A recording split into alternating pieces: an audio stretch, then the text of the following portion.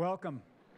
Welcome, and for folks just coming in, we want to encourage you to come on up toward the front, and to the extent you feel comfortable, COVID-wise, fill in and join a table with others. There will be aspects of what we spend this next 70 minutes doing that will be conversational, and so don't sit by yourself and don't hang in the back. Come on up. Well, welcome, everybody. I am so glad to see you all today and to be back together here in Aspen. My name is Eric Liu. I am the co-founder and CEO of Citizen University, a nonprofit organization based in Seattle doing work all around the United States that I'll tell you a little bit about. And I also direct a program at the Aspen Institute on citizenship and American identity. And as you can hear from all that use in the first minute or so of the word citizen, we think about citizenship in this moment a particular way.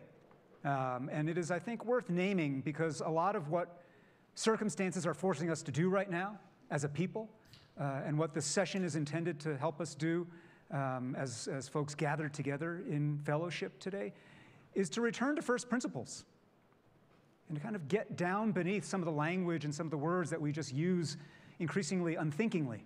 And one of those words is citizenship. In our work at Citizen University, we think about citizenship oftentimes in this simple equation, which goes like this: power plus character equals citizenship.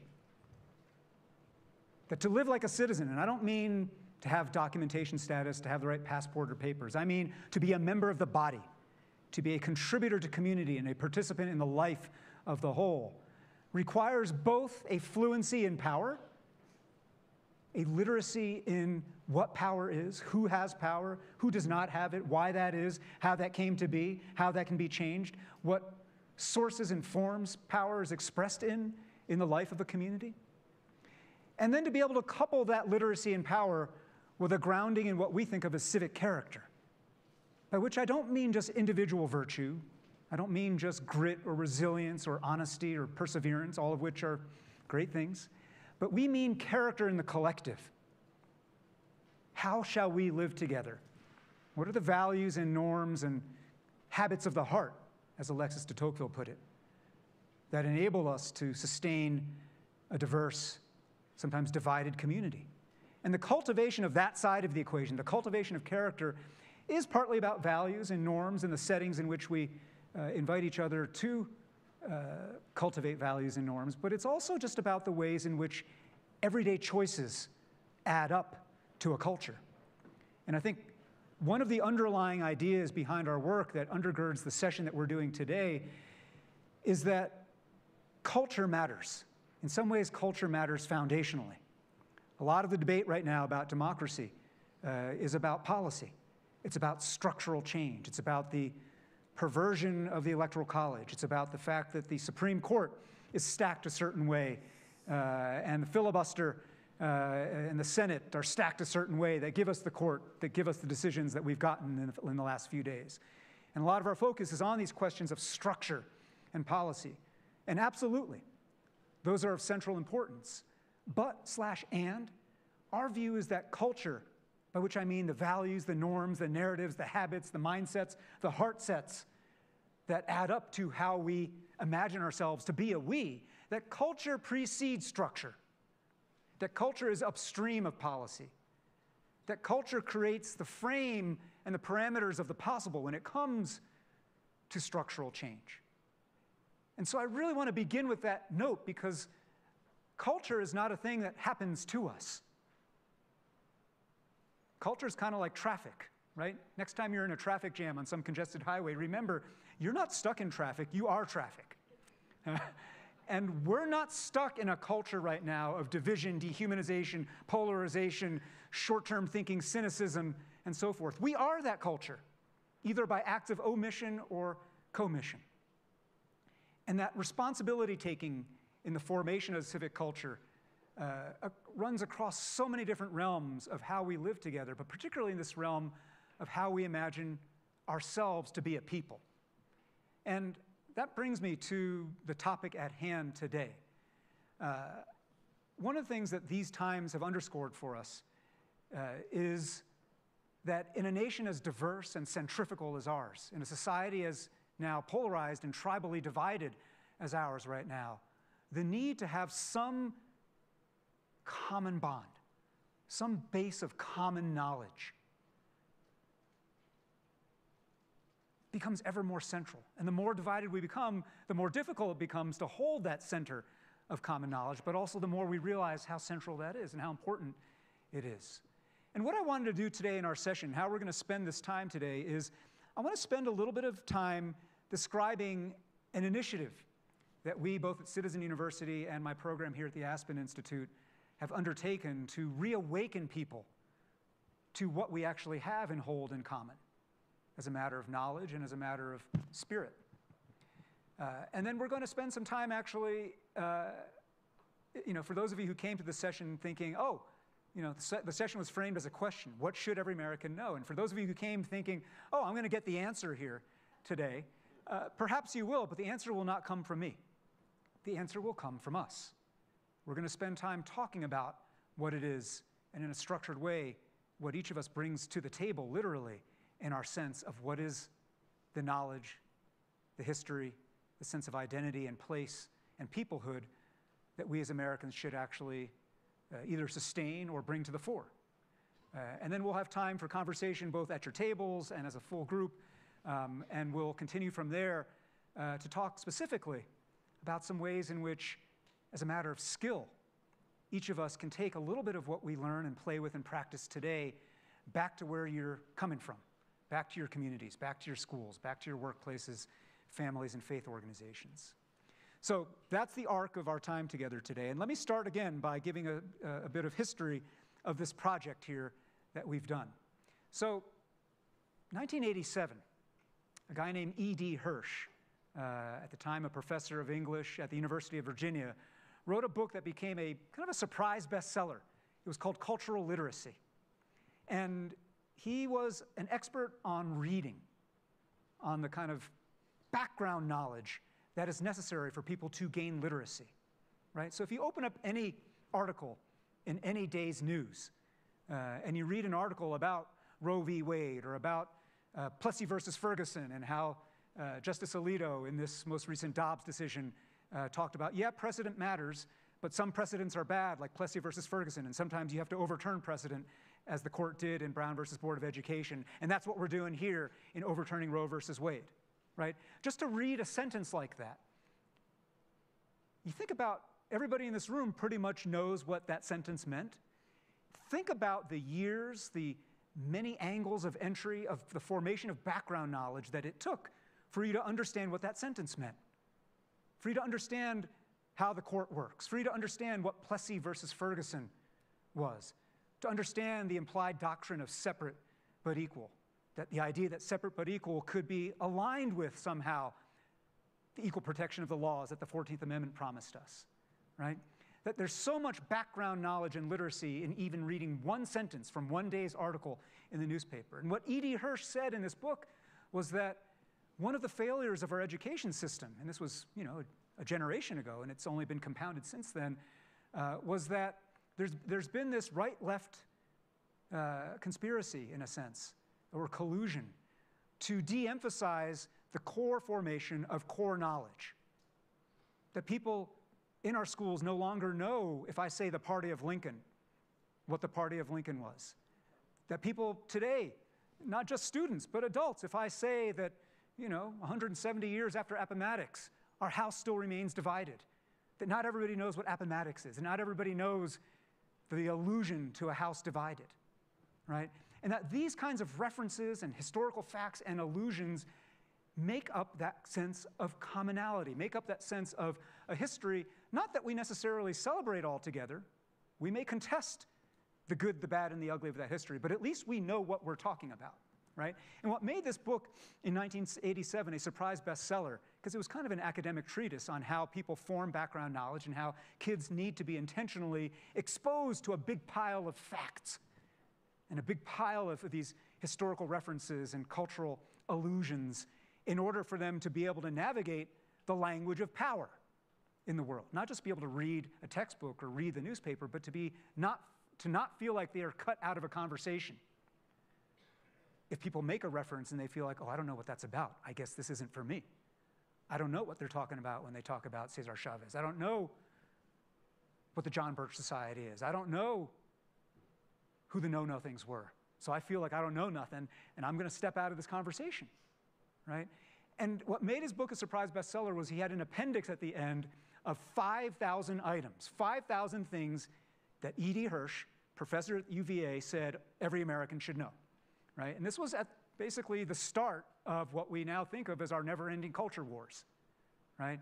When the country was beginning to debate should our schools, should our cultural institutions promote an idea of the United States as derived from a Western tradition, an Anglo tradition of institutions and rule of law and this history of people governing themselves, or should we embrace a form of multiculturalism that actually sees the contributions of different communities of color and different other marginalized communities in our history? And that round of the culture wars was the context in which this list of 5,000 things landed.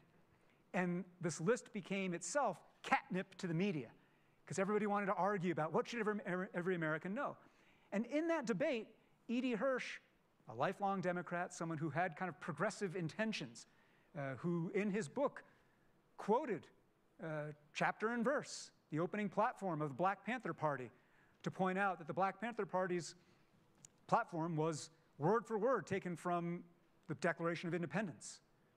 That the Black Panthers were fully literate in the inheritance of American identity, and use that language to hold up as a mirror, a charge, and a challenge to the society to say, you haven't lived up to this, and we're going to actually invest this with meaning in the spirit of our work, in the spirit of our organizing, right? E.D. Hirsch was trying to make this point in the spirit of inclusion of more people into the language of power, but because this was round one of the culture wars, he got lumped in with the Western civ, Eurocentrist, dead white men defenders in that debate. And so a few years ago, I wrote a piece for The Atlantic that said, you know, a generation later, let's revisit that whole controversy.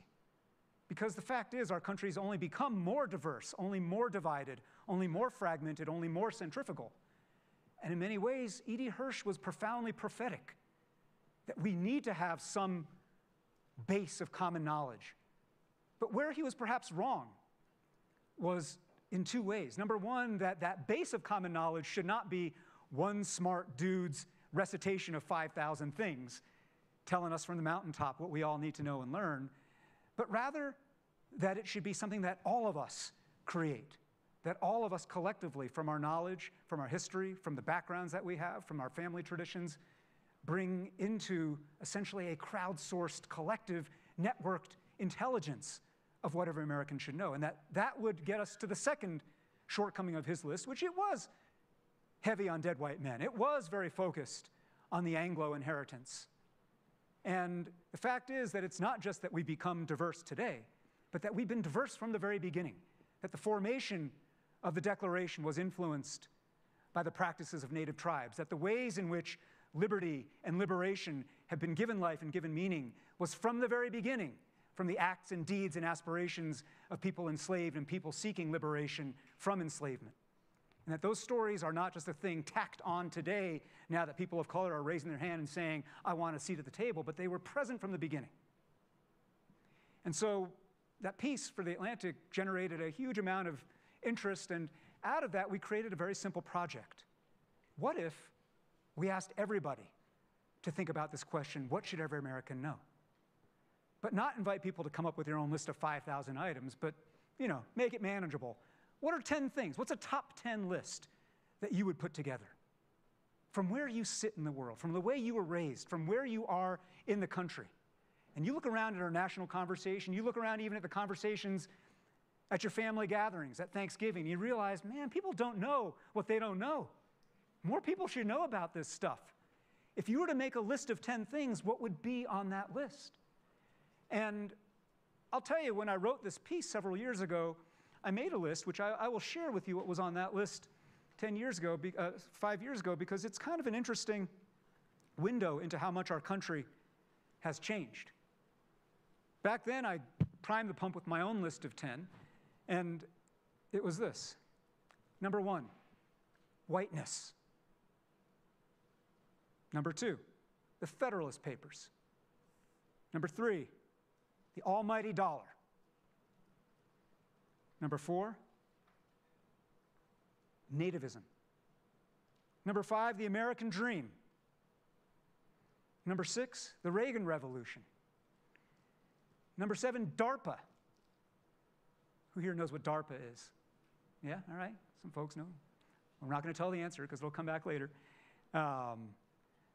Another one was a sucker born every minute. Is that W.C. Fields? P.T. Barnum, right? Sucker born every minute. And a few other items on that list. And as I reflected on that list 10 years ago, the reason why I made a list of 10 was we created a website where we invited people from all around the United States to submit their own top 10 lists. And rather rapidly, people began to put in their top 10 lists. And we created this crowdsourced living document online that captures in a moment and over time what people think other Americans should know. And during these years of upheaval, populist upheaval from both the left and the right, these years of racial reckoning, born of police killings and other tragedies and things laid bare that didn't happen for the first time but are getting known to most Americans for the first time. These years, of course, of pandemic, these years of tribalism, these years of Trumpism. And during these years, people have been putting in over and over their top 10 lists, and you get this kind of moving, changing Rorschach test, this moving, changing image of the American mind and psyche and the American yearning for what they wished others would yearn to learn. And what we've done, in addition to that simple website, is perhaps more important, and in the spirit of what we're going to do a little bit of in a moment here today, is we've used this format of a top 10 list as an invitation. And I think what's gotten worse in the years since I wrote this piece and since we launched this program is, of course, the tribalization, is, of course, what, those of you who were in the session this morning with my friend Barb Walter and Yasha Munk about can the United States stay united? Are we on the brink of civil war, however you might define civil war? Those of you who are attending other sessions today on democracy and the breakdown of trust and the breakdown of a common sense of purpose know that it's only gotten harder just in the last 24 months to see each other. I'm not even talking about to have a conversation, to see each other. Every impulse in our lives right now is to turn three-dimensional people into two-dimensional caricatures. Every incentive on social media, every incentive that what Amanda Ripley calls conflict entrepreneurs are seizing upon on social media, in politics, in organizing, in creating moments of visible, viral, memeable fights, is about making us get to that instant form of judgment. Oh, I see you. I know what clothes you're wearing. I see how you wear your hair. I see your skin color. I see how you're dressed. I got you figured out. I know you. I got a box to put you in. That's a deep American habit, right? But it has been weaponized, and it has been weaponized in our times. And so the spirit of invitation that became so important even when we started this project and now becomes vitally important is to use this top 10 list, this simple conceit, as a sideways way into getting people to see one another again. If you hold a conversation in your neighborhood, in your workplace, in your faith organization, my new friend Chip here leads a 5,000-person congregation in Charlotte that has Republicans and Democrats in it. And they don't just gather to worship. They don't gather only to talk about issues of spirit and issues of Scripture. They gather to ask themselves, what are our responsibilities as citizens?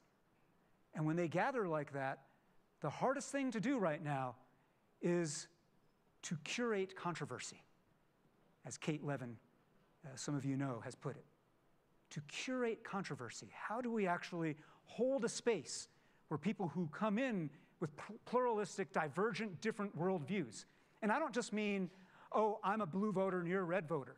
I mean, oh, I'm a person of color with socially conservative views, with economically liberal points of view, who grew up in a small rural town, who votes this way on that, but believes this way on that, who has friends who are transgender, but who also thinks this way about bathroom issues, whatever it might be, who contains multitudes, right?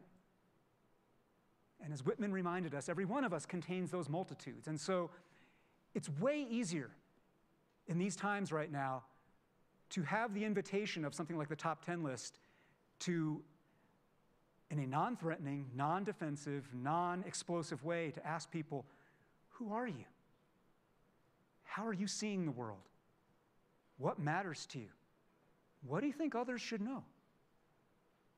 That's a far more constructive way than to invite people into that space, into your congregation or your classroom or your work and say, hi, let's talk about red-blue divides. Let's talk about, are we on the brink of civil war right now? That's a great conversation for the Ideas Festival. That's a hard conversation to have at your community group, in your public library. And one of the things that we're doing right now with this simple format is working with a range of institutions, public libraries, college campuses, journalistic institutions, foundations, to basically decentralize this inquiry and take the top 10 format as a way to open up new conversations about who we are. And the reason we're doing that is not just that it's a sideways way into these hard conversations and a more kind of deft way of curating controversy, but rather it's another way of three-dimensionalizing us, again, as people, and returning to the fore the centrality of relationship. And so I'm going to say a little bit more about that and about where that work takes us, but what I want to do right now is to give you each about 5 minutes silently. You see on your tables there, I hope everybody has a two-sided sheet of paper that describes, and on the front side it tells you a little bit of what I just said about this program, and it gives you 3 sample lists that a few of our luminary friends, Henry Louis Gates of PBS and Harvard. If you don't have one on your table, raise your hand. We've got people to pass those out. There's a hand right there. You see a couple of sample lists that people have had. And you know, as my friend Jane Wales was saying, you know, people who are educated, who are involved in the world, who know stuff. Some of us don't know some of the things on these lists. There's not only no shame in that, there's a wonderful benefit in that. That is the seeing of other people's lists and how a playwright like David Henry Hwang, who's a pioneer not just in Asian American arts, but in American arts and letters, sees things. There's an interesting question of how Anne Marie Slaughter comes to these questions of holding American identity through her work at New America, right? But I want you to kind of take a look at those lists, and then on the back side of that are 10 blank lines. And I want you to think about, for 5 minutes right now, what are 10 things you think every American should know? And they can be anything. They don't have to be history books, civic stuff. It could be something from pop culture. It could be things that you think about, well, people who are unlike me, older than me, browner than me, more conservative than me, whatever, should know, but they don't know about me, or they don't know about American life, or they don't know about our shared life and history, right? So for 5 minutes here, think about that, and then we'll come back in just a moment.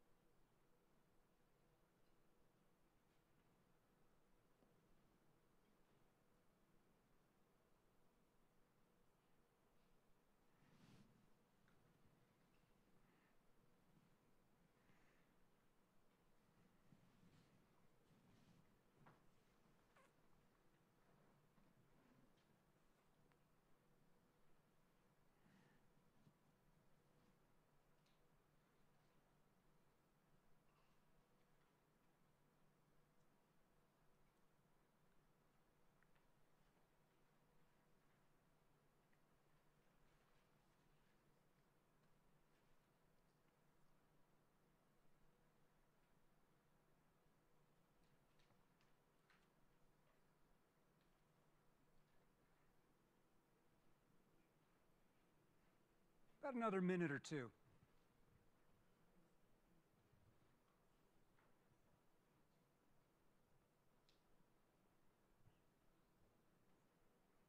When we think intergenerationally, when we think cross-class, cross-race, cross-region, when we think about people who have identities different from our own, when we think about how limited our memories are as Americans. Think about something that you've learned recently that you're like, man, how is it that only at age, whatever it is, I'm learning about this?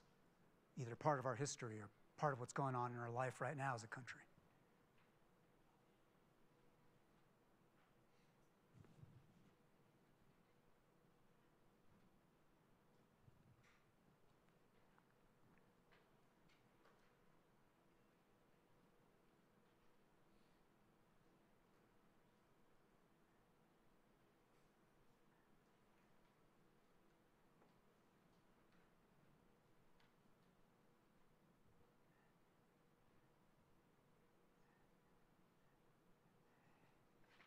And those of you who've just come in at the back and have just entered, I want to invite you to come up, join one of the tables here.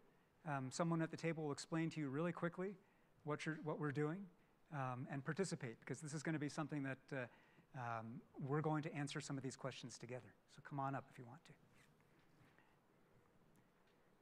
to. Okay, it looks like most of you have gotten most of your lines filled in, and this is not school. You're not getting graded. This is not a thing where we're all trying to impress each other. In fact, the very spirit of how we've been doing this around the country, Chicago Public Schools has embedded this format into the way they teach civics and social studies at the high school level. Public libraries from Los Angeles to New York to Denver and Adams County, Colorado, and other places in the United States have embedded it in the way that they form kind of public events and gatherings to get people to know each other in a community. The spirit of it is a spirit of curiosity, right? And it's in that spirit of curiosity, which indeed is one of the civic virtues, one of the dimensions of civic character that has gotten obliterated during our times of righteous certitude, this time of flattening each other into, I know who you are, I know what you're about, and don't you dare challenge me and my worldview, because as a blank, I feel that, so on and so forth, right? This whole exercise and our whole gathering is in the spirit of curiosity, humility, and open-hearted learning. And so what I want to invite us to do right now, actually, is spend the next 10 or 15 minutes actually at your tables sharing your lists with each other and talking in turn. Introduce yourself, say where you're from, describe what's on your list, make sure everybody gets a turn to say what's on their list, and then start having a conversation about those lists and what was interesting or what you didn't know about. And we'll come back, and I'll call us back in plenary for some conversation in about 12, 14 minutes.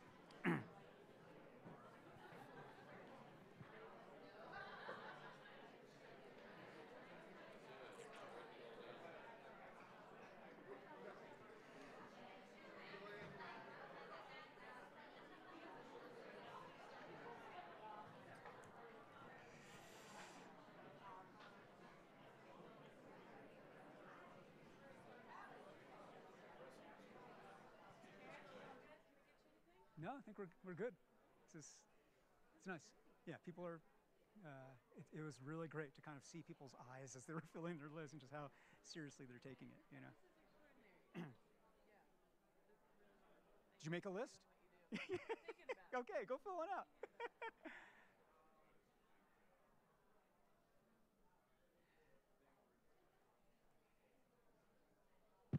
If you're just coming in, yes, please come on in and join a table, and your table mates will fill you in.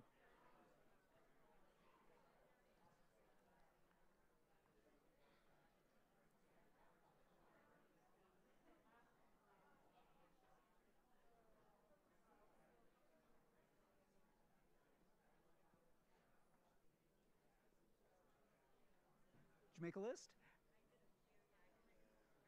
Go join a table. Who cares? Yeah, totally. There's one right behind. Actually, these two have it.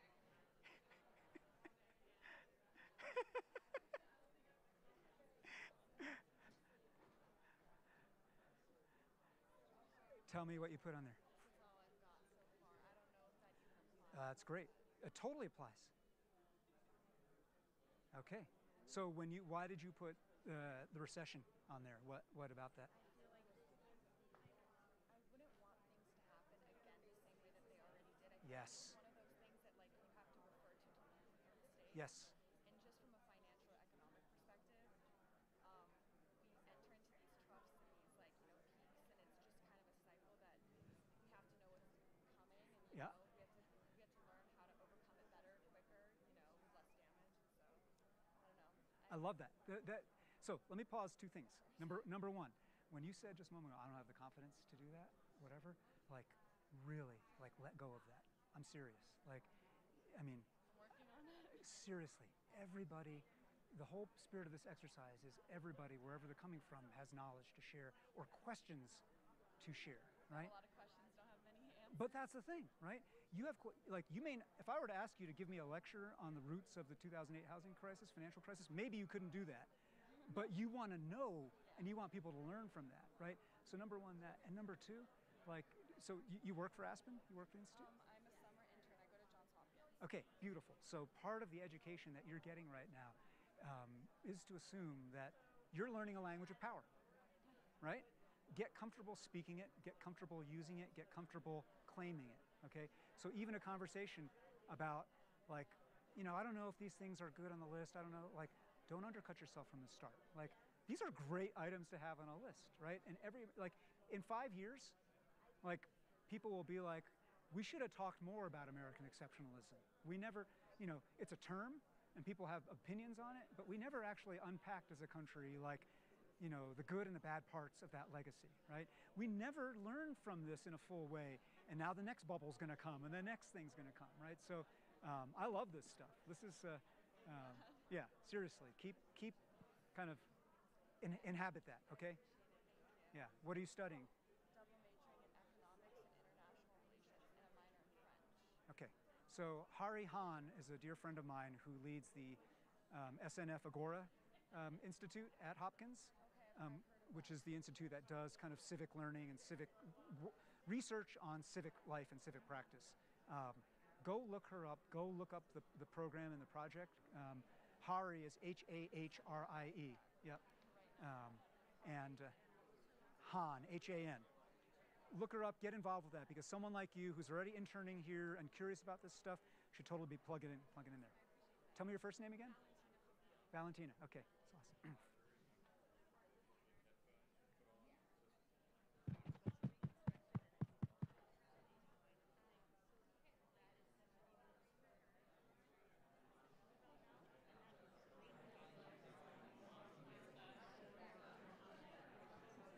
Hello. Cool thing going on. Hey, sometimes the simplest invitations open up the deepest stuff, and that's the. I love that you both have full lists of 10. That's me.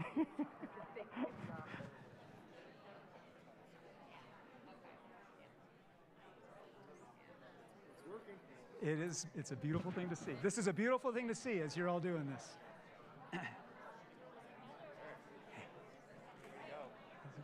Way to go.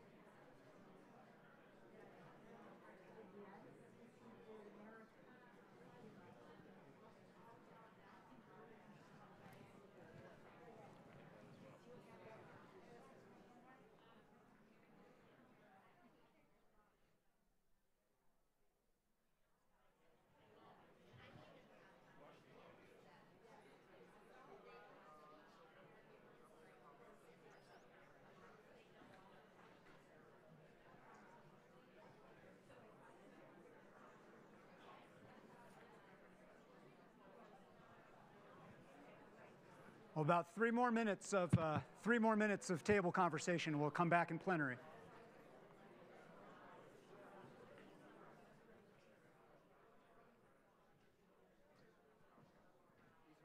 Some of these are very related. Yes. And I was like, but the karma to descent. Yes, absolutely. And they didn't coordinate. These were just people, yeah, you know, and that's the thing about it. Yeah. To have Stonewall and the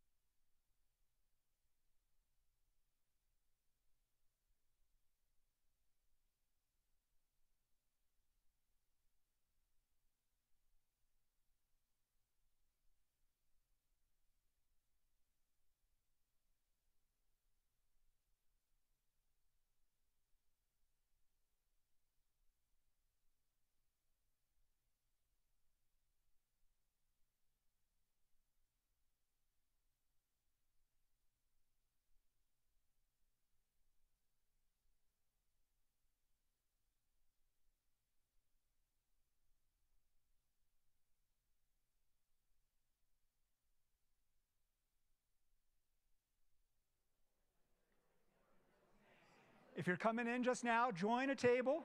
Come on in and join a table, and you'll quickly get the drift of what we're doing.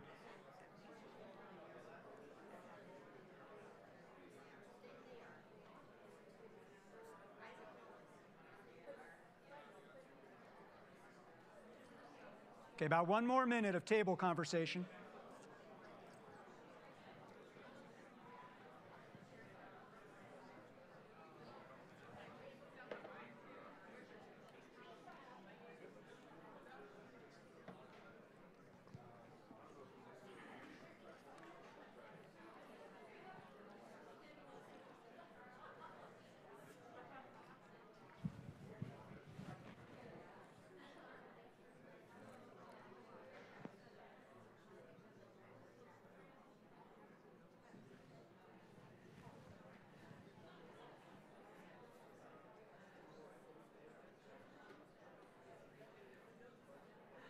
Okay, let's come back to the full room conversation.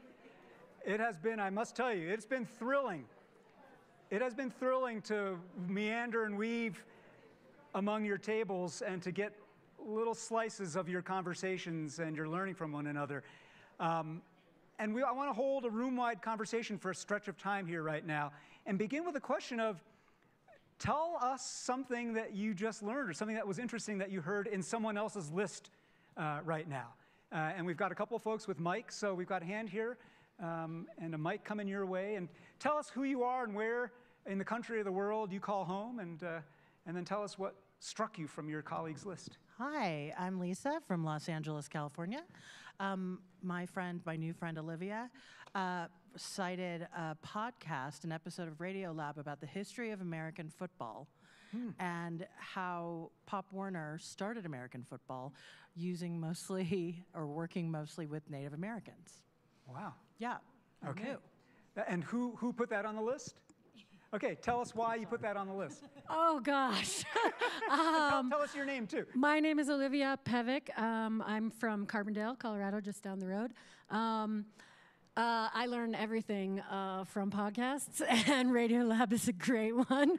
And it was something I didn't know. The first time a football was ever passed in a game was between a Native American residential school and Yale, I believe. So there was this history. The development of the game really happened in residential schools and Native American residential schools. So every one of the things that people put on their lists, and Valentina, where are you? Valentina, who's a summer intern here, was saying, you know, I'm not so sure if the things I put on my list are the kinds of things. The beauty about this exercise is everything that's on the list is supposed to be on the list, because everything that you've put on a list is a doorway into a deeper conversation about who we are, right? And so when I said a moment ago that, you know, it's not just that, oh, we have a white, dead white men history, and now we have diversity, right? the deepest American institutions, and I'm not talking about constitutional institutions, I'm talking about football, right?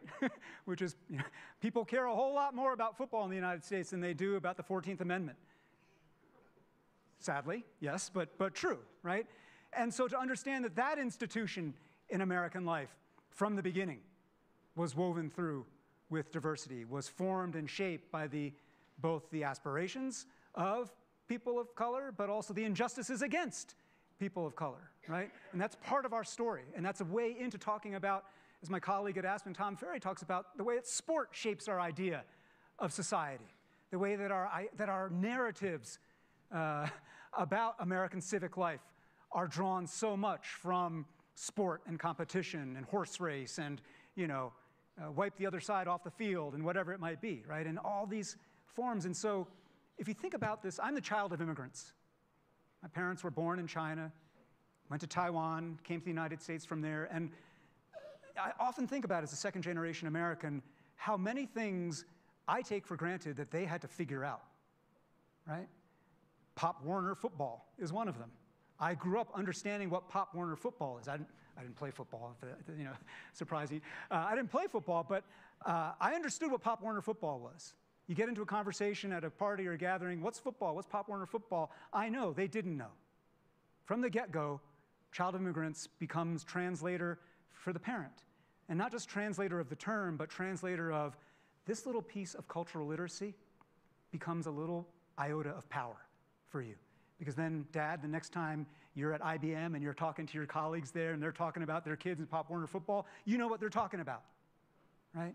And these tiny little aggregations of power and the claiming of language and the claiming of a larger, more expanded story of us is what this is meant to do. Okay, let's hear some others. Someone else who found something intriguing about a list that one of your table mates shared. Yes, right here. Mike is coming. And tell us your name and where you are.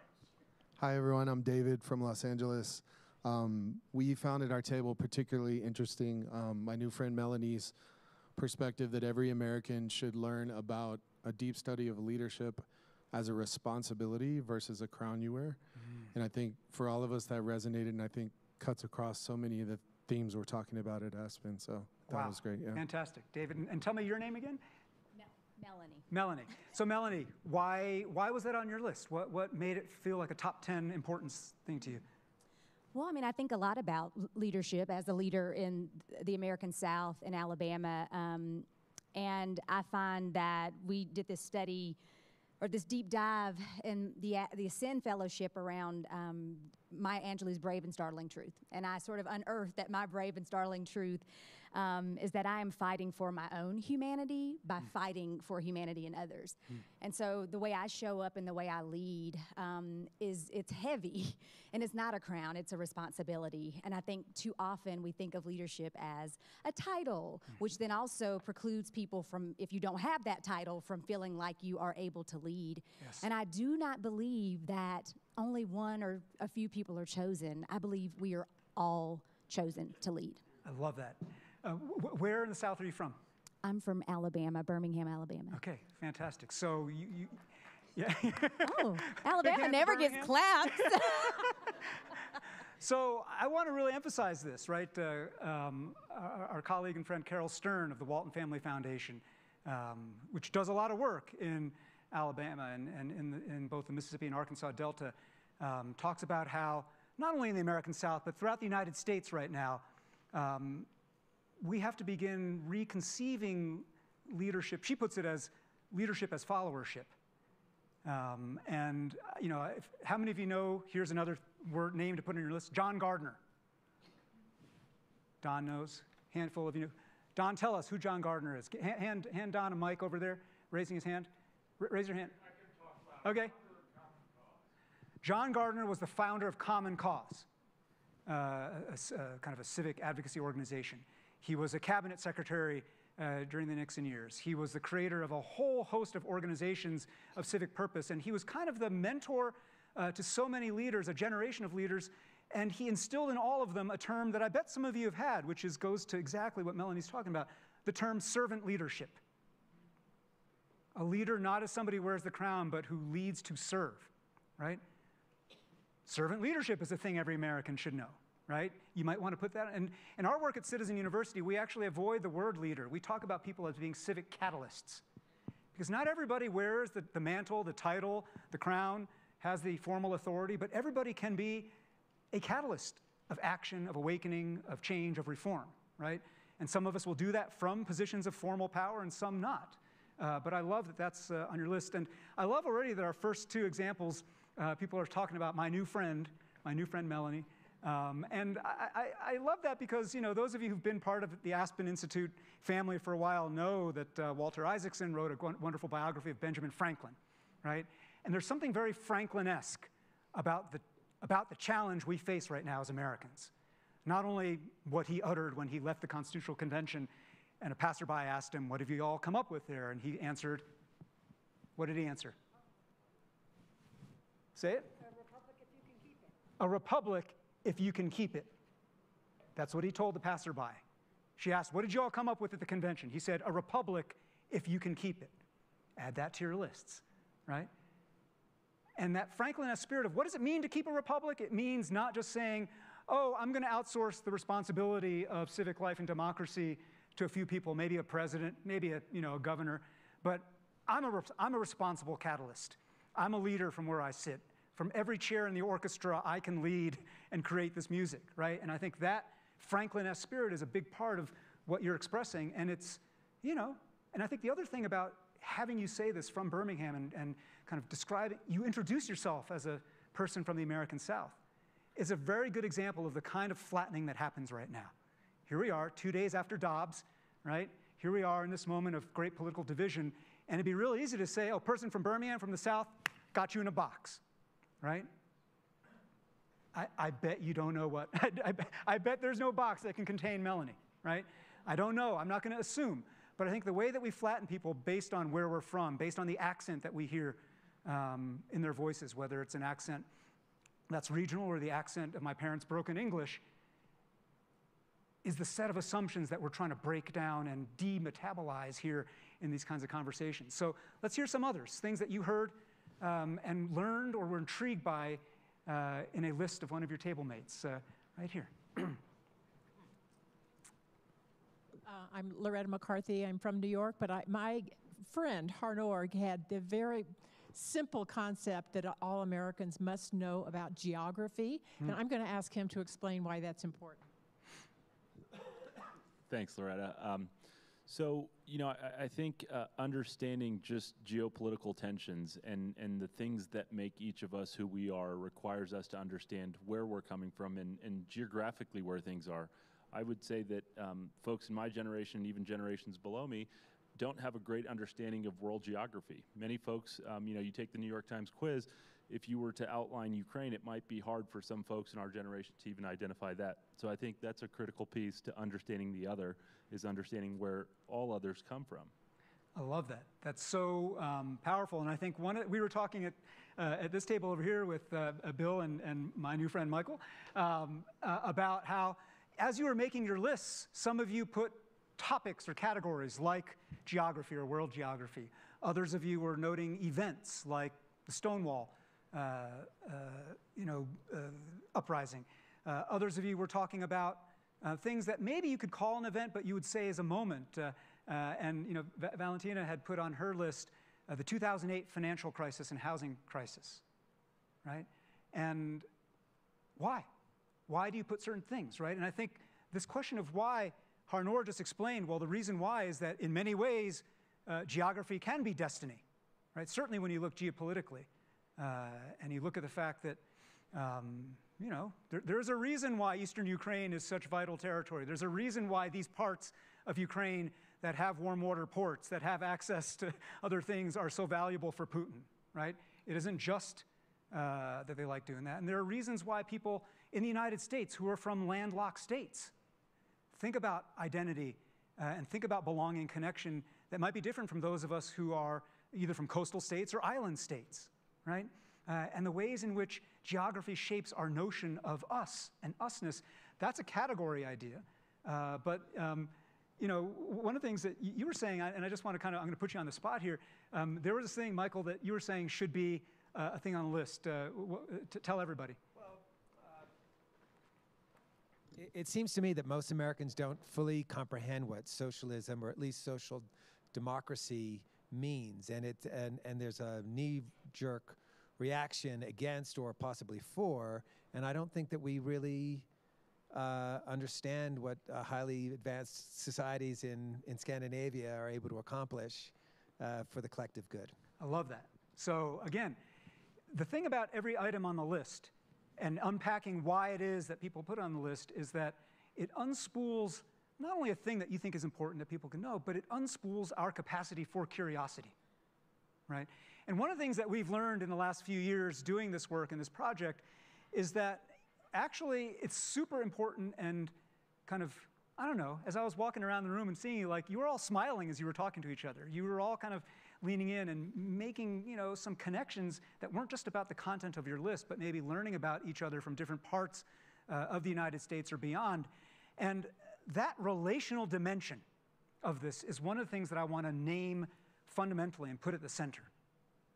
The thing that every American should know, look, if this was just a matter of textbooks, if this was just a matter of information availability, we would have this problem solved, right? The problem is a problem of will and motivation. We don't want to learn about each other. We don't want to learn about parts of the country we don't know. We don't want to learn about the things that might destabilize our talking points, right? I know what I mean when I say we're going down the road to hell in socialism if we do this. And don't you dare question what I mean by socialism, because I'm not really sure I know what I mean by socialism, right? And we don't go there. And I think it's really scary to go there among strangers, and it's really scary to go there in a situation, it's not just cancel culture, in a situation in these fraught political times where admitting your absolute ignorance of something or admitting your partial knowledge of something feels like you're sticking your neck out and asking someone to chop it off. And the ways in which this sense of common identity and common cause, and by the way, I'm not talking consensus, right? I might disagree with you, and I might say, you know what, I don't think geography is all that important. I think there are other things that are far more foundational. Geography's on my 11 through 20 list, or I might say that's the thing that was one of the things on my list that many of you probably wouldn't care about, Wong Kim Ark. Anybody know who Wong Kim Ark is?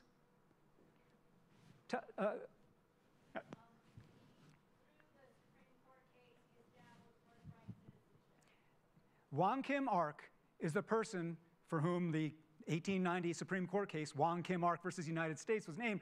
He was he was the son of Chinese immigrants in the 1800s, born in San Francisco, grew up during the years of the Chinese Exclusion Act. I don't assume that everybody in this room even knows the Chinese Exclusion Act, right? A period of time from 1882 all the way through the Second World War, when we realized, oh shoot, China's our ally, we should probably take this thing off our books, right? In which people of Chinese descent were banned from the territory. The first and only time that a people were banned from emigrating and staying here on the basis of race. And Wong Kim Ark took a trip to China, and then he tried to visit family, and he came back to the United States, and at the port of San Francisco, they stopped him, and they said, you can't come in, you're Chinese. And he said, no, I was born here. I was born in the United States. The 14th Amendment of the Constitution says, Section 1, all persons born or naturalized in the United States shall be citizens of the United States. And that language resonates to us, to our modern ears, in this incredibly inclusive way, right? But people at the time thought, well, did they only write that language for the formerly enslaved? That people who were enslaved and now liberated during Reconstruction, that were saying that if you were born here, you're a citizen? Well, yes, that was a lot of the motivation, but if you actually know your history, you know that when Congress debated the 14th Amendment and debated that language, all persons born or naturalized in the United States shall be citizens of the United States, they talked about, people raised their hands and Congress said, does that include Mongoloids? The Mongols are going to be citizens now too if they were born in San Francisco? And people said, yeah, exactly, and people said, yes, it does. So Congress knew what it was doing. They knew that by putting that language in and not restricting it only to the once enslaved, that they were opening the door to the children of immigrants claiming birthright citizenship. If you're born here, you're a citizen here, right? That'd be on my top 10 list, but it might not be on your top 10 list because you're thinking, you know what, we talk too much about immigrants. We need to talk more about something else. We talk too much about something.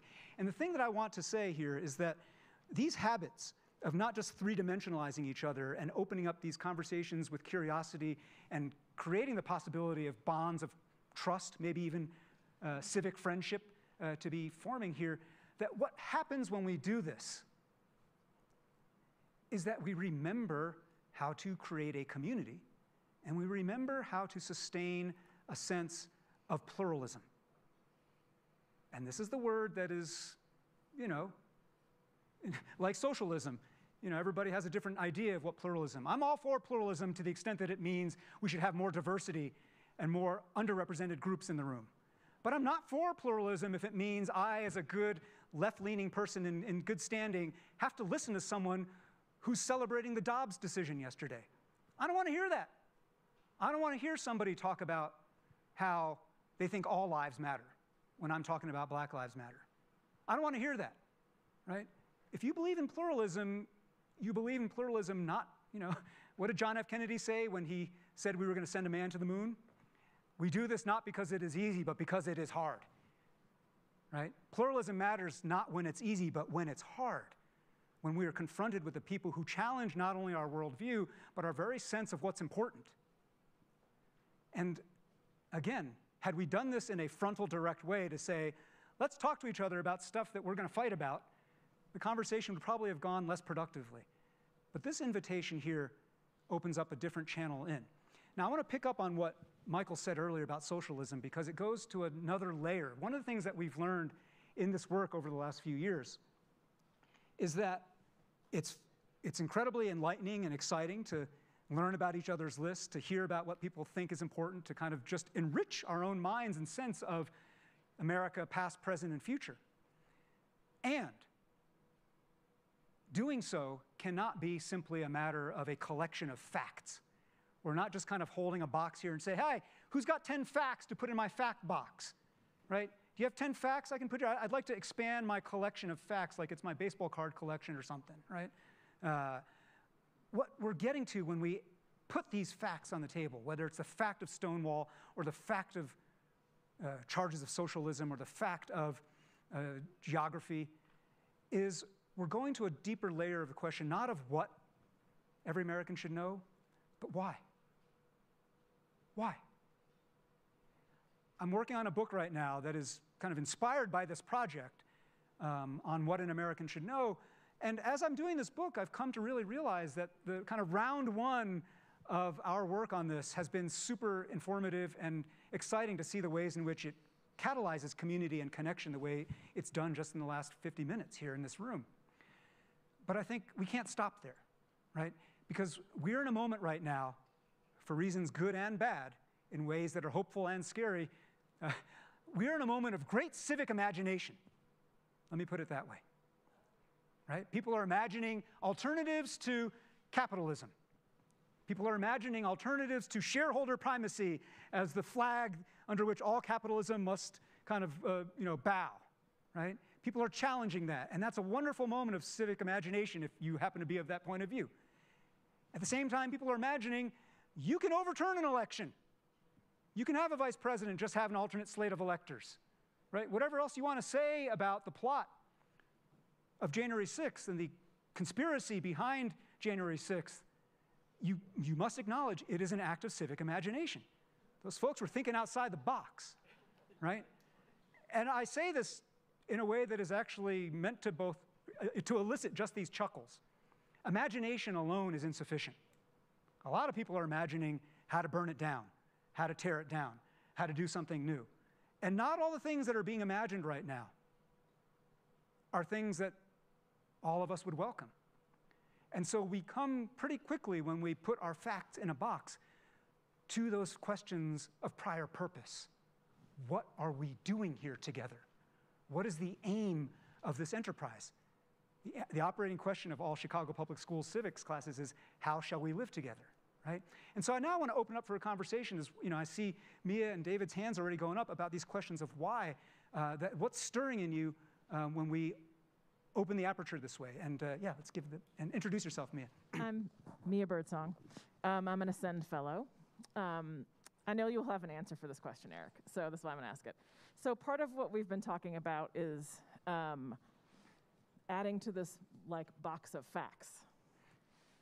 I think we're obviously at a moment where like that's one thing to be like, here's a fact and like how do we feel about this thing, versus here's a fact and that's like not actually a fact. So the idea that the 2020 election was stolen, for example, and I know that there is, again, this is why I'm asking you this question because I know I have an answer for it. But I think it's different to say, here's a fact and we're going to talk about how we feel about it versus our inability to agree upon what's facts. Yes, that's a profound question right now, and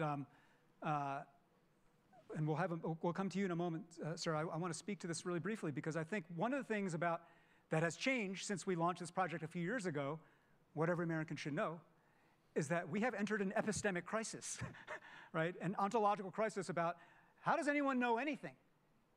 We've entered an age of conspiracy thinking. We've entered an age where QAnon is as great an authority as Henry Louis Gates on American history, right? And that is also an act of civic imagination. The internet is going to democratize knowledge. Great, right?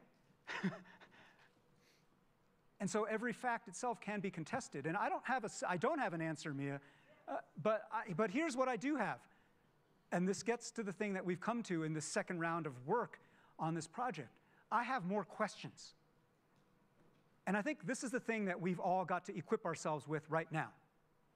When Michael asked, what is socialism?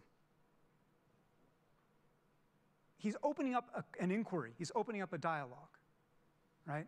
And the thing is, if I'm in a conversation with, and there are people I know, there are people that by marriage I'm related to, who believe the 2020 election was stolen, who believe the current president is illegitimate, right? The only way we're going to enter into some form of engagement that doesn't end up with scorched earth or broken stuff is for him, in the first place, is for us to feel each to the other that we're not there to destroy one another, that we're not there to humiliate the other, and that we're not there to make the other feel like an idiot. That's hard for me in this moment with this, with this person, because the facts are so obvious, and this person's adherence to non-fact is so dangerous, right? But Jonathan Rauch has a wonderful book, came out last year, called The Constitution of Knowledge, that is not talking about the United States Constitution or a legal constitution, but about the ways in which, in a millionfold mutual agreement, we agree on ways that certain things are real and certain things are not. Scientists have been doing this for a long time, and they call it the scientific method.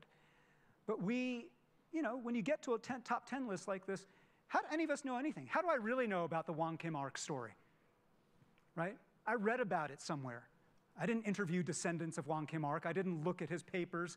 I didn't get firsthand knowledge. All knowledge right now is networked and second or third or fourth hand. And so the only way I'm going to move someone off false knowledge in that way is if we activate a countervailing network and web of relationship and trust, where that person can actually, over time, come to realize, hey, I'm not out to own him. I'm not out to humiliate him. I don't look down on him as a coastal elite. I'm there to learn. And I'm not going to coddle him or make him feel like he's special because he's wrong, right? But I am going to build that foundation layer of trust and relationship out of which we're going to have a conversation about, come on, man. Come on. And at the end of that, still, come on, man, he may not move off those facts, off his belief, right? But this is why I say I don't have an answer. I have only a pathway, which is more questions. Why do you believe that, right? And this is, I think, when I said earlier that curiosity is one of the greatest civic virtues we have to reanimate right now. Don't destroy this guy for believing a dangerous falsehood. Ask why. What is it in your sense of identity, your fear, your loss, your shame, whatever, your pride, that leads you to grab onto this lattice work of lies? right? And we have another project in my Aspen program called the Better Arguments Project, on the idea that it's okay to have arguments in American life. You know, we don't need fewer arguments, we just need less stupid ones, right? And less stupid argument means an argument that in part is one in which you take winning off the table. It's amazing to see what happens when you engage with somebody not to win the debate, but just to understand where they're coming from, right? And I think that opens up a shift. Okay, we've got a few other hands that have come up. And what we're going to do here is, if it's a question or a comment, I'm going to just hear them all in sequence. And then in the remaining time, I'm going to try to kind of synthesize here. But we've heard from you a moment ago, so I want to ask a hand. Two hands here, one hand, two hands there. And then, yes, you first, yeah, because you called up earlier. Thank you. First off, I think this is just an enormously rich conversation, so thank you. It strikes me, and my name's Jason Gray. I work in, I'm from North Carolina, and I've had a career working in rural development, primarily in the South. I've worked a lot with an Aspen policy program, in fact.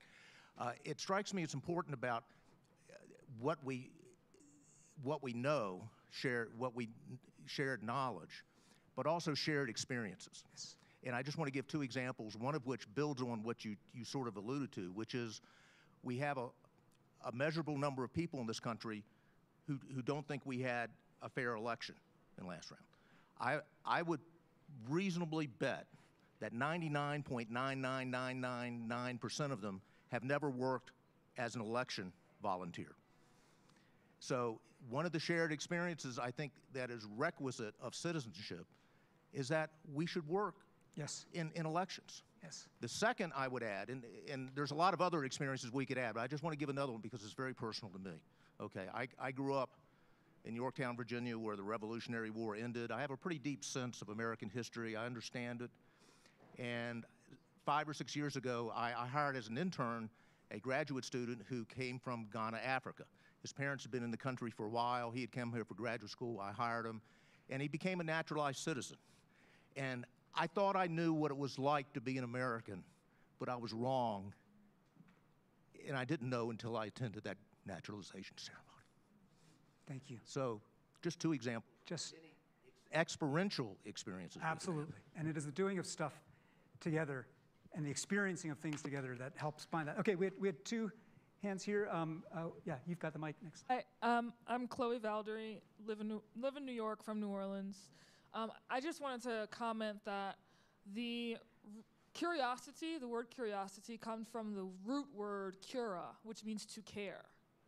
That's what it actually means. To show curiosity towards someone or some idea is to care for that person. And I just want to echo your point about not bashing the person who believes, January 6th and all of these things, because it is precisely the absence of care, or precisely the absence of feeling cared for, that led that person to believe what they're believing in the first place. And so if you reinforce that, you will actually be contributing to something that you don't want to contribute to in the first place. Chloe, thank you so much for that. And we're going to get to hear more from Chloe and me. We're doing a session together this afternoon back here on trust. But I want to connect a dot between what Jason just said and Chloe, which is, one of the things that Jonathan Rauch said in that book, The Constitution of Knowledge, is that the only way you move people off these delusions or conspiracy theories or whatever is to recognize that a large percentage, not 99%, but a large percentage of the beliefs that people hold right now on things that are most polarizing are not because they've thought about it or experienced it and therefore have come to a judgment about the thing, but it's because their tribe or their team believes it, right? Their tribe or their team believes it. And so if your tribe or your team believes X, it feels socially costly to not believe X, right? And I think, and that is as true on the left as it is on the right. It is socially costly on the left to ask, hey, have DEI programs in corporate America actually done a thing? Are they, is that the way to do, no, what, are you against social justice, racial justice, right? No one wants to go to these places. And I think again, the conceit of this top 10 list is one way in which we can actually invite people to be themselves, in the sense of peel off from just what your team, your tribe, your group, your cohort says right now that you're supposed to think and believe. Okay, we had a couple other hands real quickly, and then we're going to wrap. Hi, I'm Manju from Los Angeles. So I appreciate what you're saying, Eric, in terms of the need for dialogue and conversation. But the challenge I'm having is, what if the other person or people actually believes and is working to essentially diminish my rights or eliminate my rights? So if the other person believes in voter suppression and thinks you Manju, should not be able to vote as a naturalized citizen, then we're not on, this is not a dialogue anymore, right? They are actually working to prevent my citizenry, right, citizenship, and the rights that I believe I should have. So Manju, by the way, is one of the leaders right now in the United States around pushing back against anti-Asian hate and activating and organizing not just people in the AAPI community, but allies and others to build power, countervailing power, right? And I think that is one of the things right now. So I guess I partially would challenge the premise. Even if you encounter look, let me say in the first, time is finite. So in terms of the relationships and the dialogue you want to go, maybe you don't go to the hardest case first, right? I'm not going to do this with the avowed white nationalist, person who hates all people of Asian descent. But if you get to somebody who is, well short of that, there are plenty of folks right now in the modern Republican Party who are like, let's repeal birthright citizenship. It's becoming a thing now. Wong Kim Ark, let's scrap that decision, right? There are too many what they call anchor babies, in the United States. And America is for Americans, by which they mean a certain picture of Americans, right? So that's real. And if I were engaged with someone like that, I would say that, yes, you are engaged in two things at once. One is a conflict of civic power. They don't want you or me to claim United States citizenship, and we intend to, right? But what you're also engaged with them is a dialogue. You actually are navigating and negotiating with them continuously. And at a minimum, even if all you're going to do is, I got to beat that guy in politics. I got to make sure that the virus of this person's worldview gets contained and does not spread throughout the rest of the party or throughout the rest of our polity, even if only for that reason, you've got to understand with care and curiosity and full humanity why it is that they've come to that worldview. Most people are not born waking up saying, I want to restrict birthright citizenship. Most people come to that particular policy point of view because, again, culture precedes structure. Because something in their vision of self, their story of us, their story of who we are right now, their pain and their experience, as Jason said, has led them to this point where that is one piece of a platform that gives them identity, belonging, pride, and a sense of purpose. And plenty of people in the United States, and this is only going to get worse, and when Barb was talking this morning about the precursors to civil war, it's not just tribalism, it's not just that our institutions are breaking down, it's when people find their identity and their purpose in the othering of other people, and in the demonization and the kind of putting down zero sum of other people. I'm going to put them down so that I can go up. I think it's an open question whether we who are gathered here today are going to be enough. I don't come here as some Pollyanna optimist like, we're going to fix it, don't worry, right? The kinds of people who come to the Aspen Ideas Festival, like that's all America needs. I don't know. But this is why I want to close on this note. I never say that I'm optimistic about American democracy and American civic life. I say I am hopeful, because optimism is a spectator's posture. I'm optimistic the Yankees are going to win the World Series this year. They're actually quite on track to do it this year, but I have nothing to do with whether they do or not.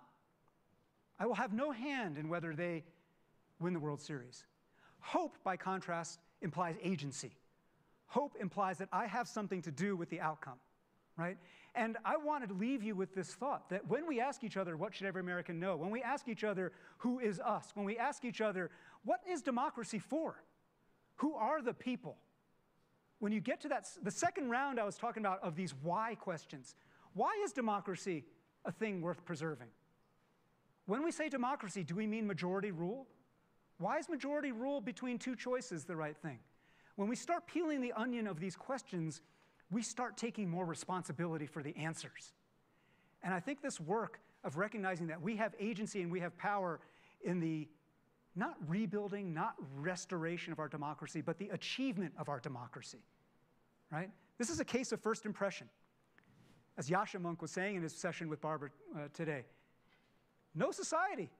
We're doing something that no society on planet Earth has tried to do before, to create a mass, multiracial, multi-faith democratic republic that lasts for more than 1 or 2 rounds. Hasn't been done. No society has hit all of those marks. And we're trying to. And when we gather in conversations like this, when you take those sheets home with you and you have a conversation with somebody back in your hometown, back in your organization, back in your gardening club, back in your workplace, back in your whatever it might be, your club, and you say, let's have a conversation about this. I thought this was a pretty interesting way, and you start opening up not only that curiosity, but that responsibility taking. Like I said, I don't know if that's going to be enough, but I will say it's going to be absolutely necessary for us to show up that way for each other and with each other. I want to thank you all today for showing up and staying long for this session.